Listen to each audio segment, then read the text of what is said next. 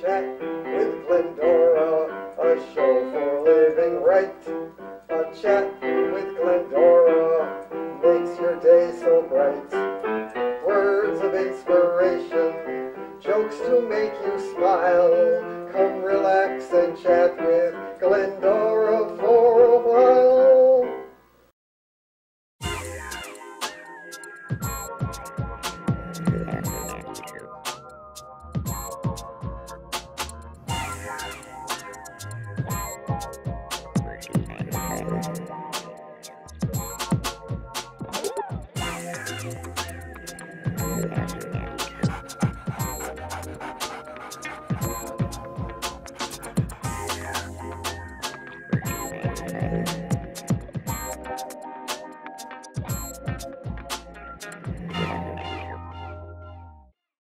Okay, we're here on Art Now and here with Glendora Folsom Buell from A Chat with Glendora. And this, I believe, is episode 6, maybe, in our interviews. How you doing today, Glendora? What did he say, dear? He said, how are you doing today, Glendora? Oh, very good. And this is our 14,211th show, dear. It's your 14,000.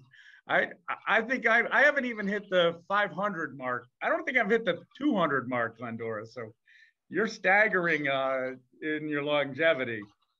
You look great. Oh, thank you, dear.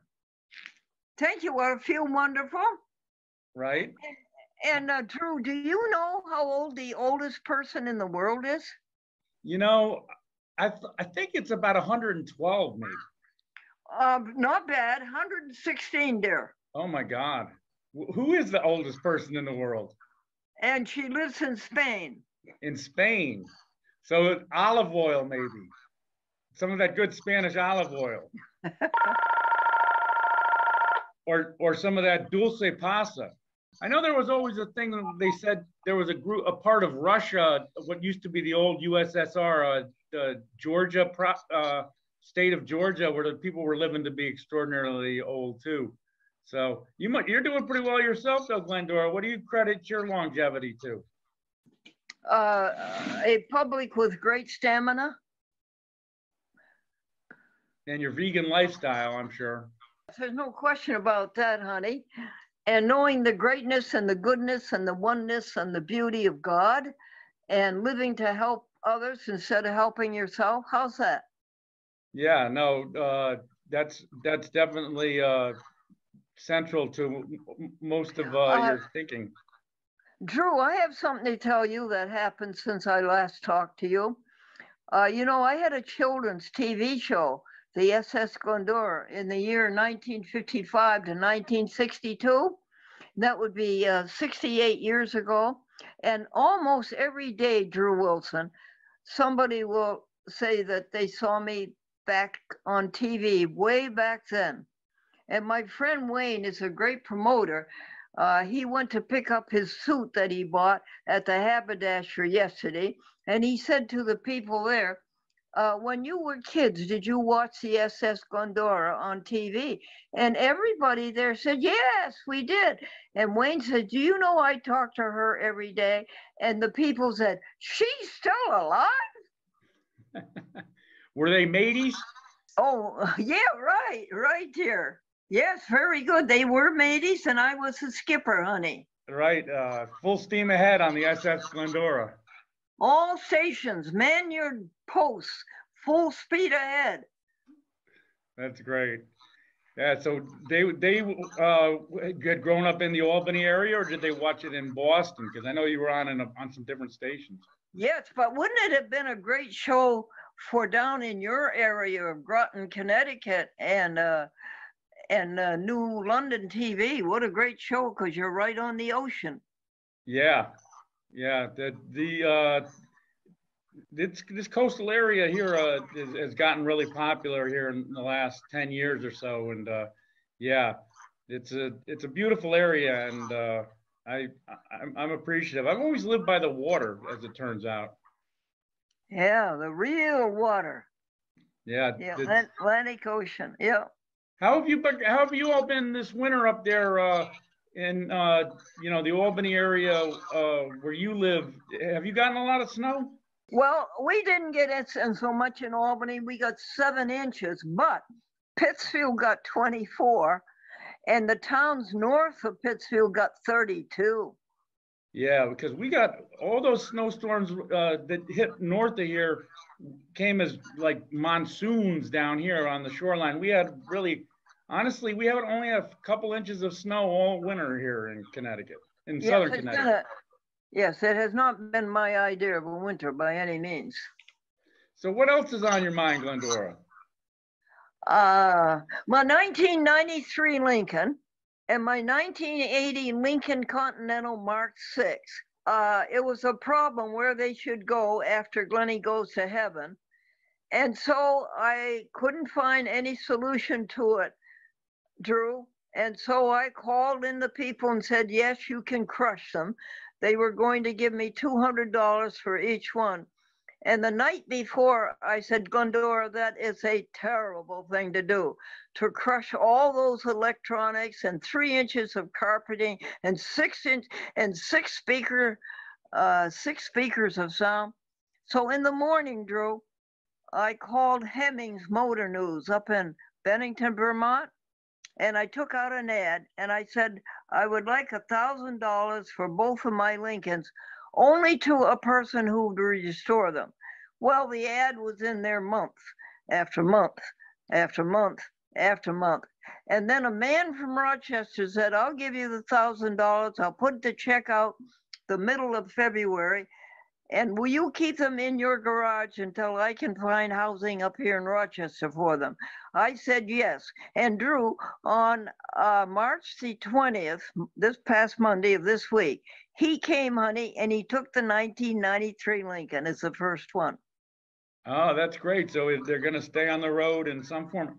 I think you got a great deal. Those cars are, you know, collectible if they're well restored and in original condition. Some of those collectors love to restore those cars. So, I mean, those are some real battleships of the American roads. So I said, now you tell the 1993 Lincoln when you get it to Rochester that his brother, the 1980 Lincoln, will be there soon after, because they've never been apart from each other. Well, cars have a soul, I think. Yeah.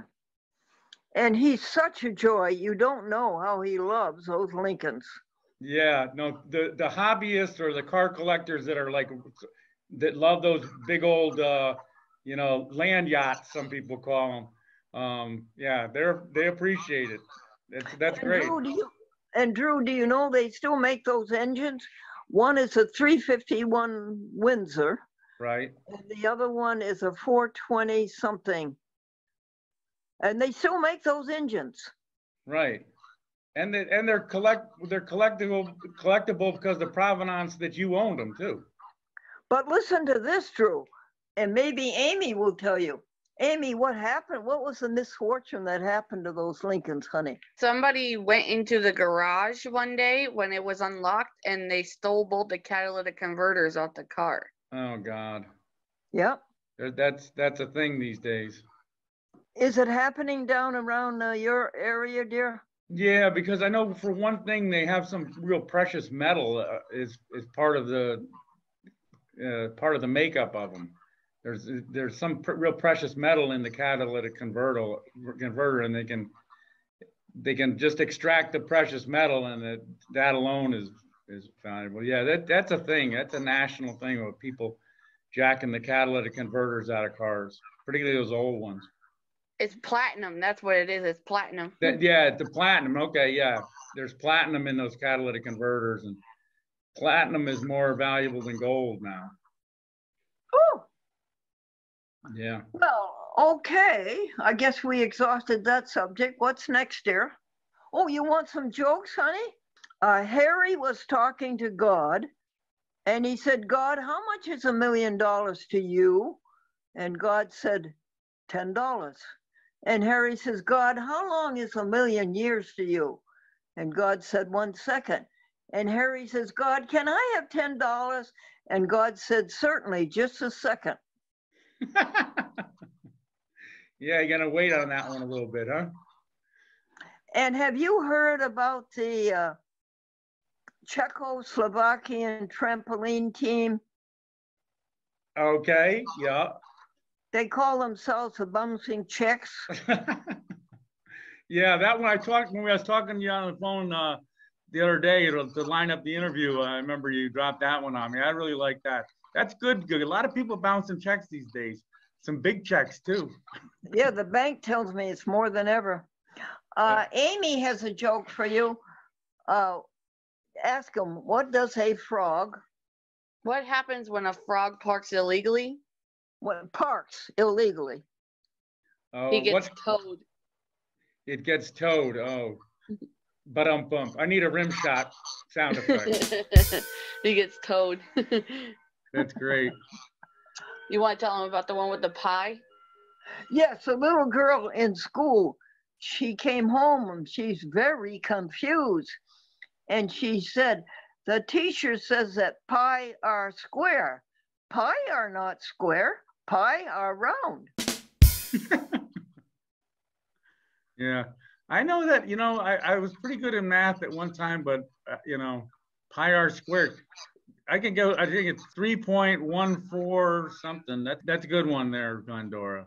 A rope, R-O-P-E, is walking down the street and he goes into a restaurant and he starts ordering and the head waiter says, wait a minute, aren't you a rope? And the rope got very angry because the head waiter said, you have to leave.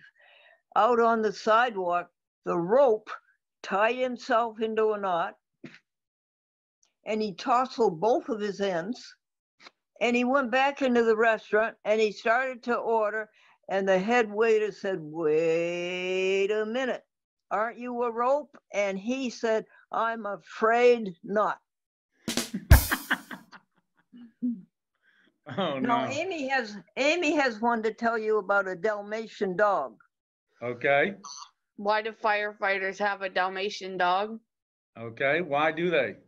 So they can send the dog out to find the fire hydrant first. So the dog can go ahead and find the fire hydrant. Yeah, he can sniff out the fire hydrant. Okay. The young daddy said, how come the boy who was not good enough to marry your son is the daddy of the smartest grandson in the whole world? Okay. Yeah, all right, figure it out. It's very funny when you figure it out, honey. I'll go over it again. How come the boy who was not good enough to marry your daughter is the daddy of the smartest grandson in the whole world? I don't know. That's a stumper. How come? Well, that's the joke, honey. She's saying the guy that wasn't good enough for the daughter of the father is the father of the smartest grandkid in the world. Oh, okay, yeah. The father loves the grandkid. I get it. Okay. There you are. Yeah. Amy, good bundle of joy, fathered by the idiot. This is a video joke. I hope, can you see my hands? Sure, yeah, perfect. All right. Harry had a bad day on the golf course and he threw his golf balls into the pond and he threw his golf clubs into the pond and he threw his golf bag into the pond and he went up to the clubhouse and he slit his wrists and he's standing there bleeding to death. And his friend Bob comes in and said, hi, Harry, how about a game of golf tomorrow? And Harry says, what time? Oh, no. Too funny. Yeah, that's. Hey, so you mentioned Bob. Listen to this one, Glendora. I got a story for you. So I was on the phone with you the other day, and we were talking to line up the interview, and I was watching on television. So just a little backstory. So on channel 25 here, on the public access channel, we have what's called the Classic Arts Showcase.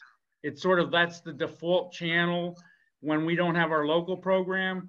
We're showing all these classic art stuff. So I'm talking to you on the phone. I hang up the phone and literally look up, and who's on the Classic Art Showcase, you think? Who? Bob Hope. And literally seconds after I finished talking to you, Glendora, on the phone, I look up on the television and there's Bob Hope introducing Frank Sinatra. Yeah, yes, that is a thrill. Good for you. Isn't that? So people call that synchronicity. Yes. Those like coincidences that are like beyond the realm of just happen chance. What do you think about that subject? Yes, that's right. It's very enticing there. That happens. I'm sure you've had the occasion of that sort of thing happening in your life. Yeah, it's really something. Well, those sort of like coincidences or chance meetings, like you're thinking of somebody and then all of a sudden you get a phone call out of the blue from them. Yes. Yep. Yeah, that was funny though, that, and I know your connection to Bob Hope, and I get off the phone with it, and of all the things to be on the television, there's Bob Hope introducing Frank Sinatra. That's right. Yeah. That's the power of television too. Like a lot of this great stuff can live on. A lot of great entertainment still lives on. Now, Andrew Wilson, what is the future of public access TV? Well, we've had this discussion before, and we're always fighting for relevancy. But then again, I say to people, like, everybody but Netflix is kind of fighting for relevancy because broadcast television has lost market share. So I say to people, public access is fighting for relevancy, but so is broadcast television. And it's a fight. There's so much television now. Everybody's fighting for a bigger piece of the pie, and the pie's in thousands of different, slices. What are you hearing from your public access or community access channels that your show's on? Well, it is not bleak. We got a call from the Boston area. A young man had lost both his daddy and his mother, and he wanted to know if we could console him. And so we sent him a book called Science and Health with Key to the Scripture by Mary Baker Eddy. And then the next week from that same program, that would be the Long Island LT's programs, honey, in Long Island. They're very powerful. And this woman said, you solved all my problems. And I said, well, why? And she said, you said it. And well, what did I say? You said God is love. Right. 3 words. And she was ready to talk to me for 2 hours. Oh, that's great, Glendora. So great. It's not as bleak as you think. Right. Well, that's great that you're getting feedback, because that's one of the things that, we all, sort of struggle with is the recognition and the feedback that people are out there and they're listening. I talked to somebody just last night, and they were telling me, I told them I was a community access coordinator here in Waterford, and they told me, oh, I watched the show, Murray Renshaw's show, the Renshaw Report. I watch that every week, and every once in a while. Oh, well, that's good. You got feedback. Right. And a lot of the producers here are the same way. They get frustrated because they maybe don't get a phone call for a while and they haven't heard any feedback. But people are out there watching it. Yes, I'd like to share with you and your audience that Patrick Galino, who worked for Cablevision, was out on a cruise in the Atlantic, and they were all the passengers were 3-4 of them were sitting around a table asking each other what they did. And they asked Patrick, and he says, well, I work for Cablevision. And they said, well, what do you do for Cablevision? And he said, public access. And another woman says, public access, what's that? And another woman says, it's that woman with a hat and gloves. And this is way out in the middle of the Atlantic Ocean, dear. Yeah, that's great. That's Glendora. You're the poster child.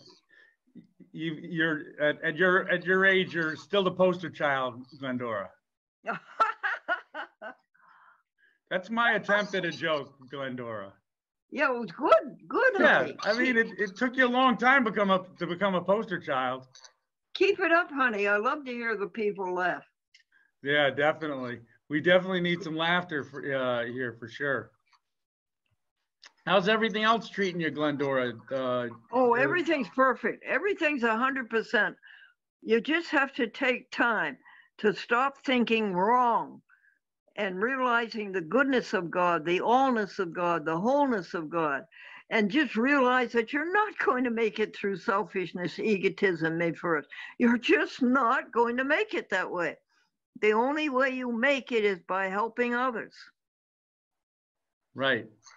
Yeah, it's definitely, there's that karmic thing about life that, that by helping others, you help yourself infinitely more than you can ever help anyone else. Well, forget about helping yourself. Just say for helping others. Never mind yourself. I get sick of people talking about themselves. Yeah, no, and we live in that society where it's a lot of I, me, my, with social media. I try to stay away from that to the extent that I can. That so much is look at me and all that stuff. And also stop and think what you're doing to the animals when you take away their lives and when you club them and when you make them prod in the rectum with an electric prod and the things that they go through. And then just stop and think of all the toxins you're eating. Listen, all the people all along in my life, stop eating animals, think of what you're doing to them and think what it's doing to your health. And all those people are dead now, Drew. They're all dead, and I'm up here all alone. Yeah. There's a lot to be said for the vegan lifestyle. I need to remind myself to, live a vegan life myself. I'm trying to get back in a little better shape with the changing of the seasons and all. I got to lose some weight, and that's probably a good idea for me too. Take a look at one of those films if you dare to show you how they treat those animals. Yeah, we run a show called In Defense of Animals, and it's pretty graphic. And that's a show that's been on the cable channel here for years. Good. One of the reasons I've been a little tough to get back to, we've been having some upgrade of the equipment here and learning some new technology. So things are going pretty well here. And I'll say hi to Reggie for you. I'll see him next Tuesday. I'm glad for you. Hey, Glendora, thank you so much for doing this interview. And I make sure, we get back in touch and do another interview before any more time lapses, okay? Yes, and thank you for doing it for the public, dear. Yeah, it's great. I've been watching I've been playing the prior episodes of our interviews, and I watch them, and they really hold up over time, and I appreciate all the positive energy and your commitment to your causes that you've championed, and your longevity is proof positive you're on the right track, Glendora. Thanks so much. Well, you deserve credit, honey, for trying to keep it going. Thank you. And Amy's here. Say goodbye to Amy. Thanks again, Amy. I appreciate it. Yeah. You're welcome. Yeah, it was great. Bye-bye, sweetheart. And Glendora, you're looking great there. I love the outfit. Grace and peace unto you and all you love, dear. Bye-bye. And right back at you, Glendora. And may you receive all the blessings you so much deserve. Thank you so much for everything, Glendora. Peace. Peace out. Love you, Glendora. Love you too, dear.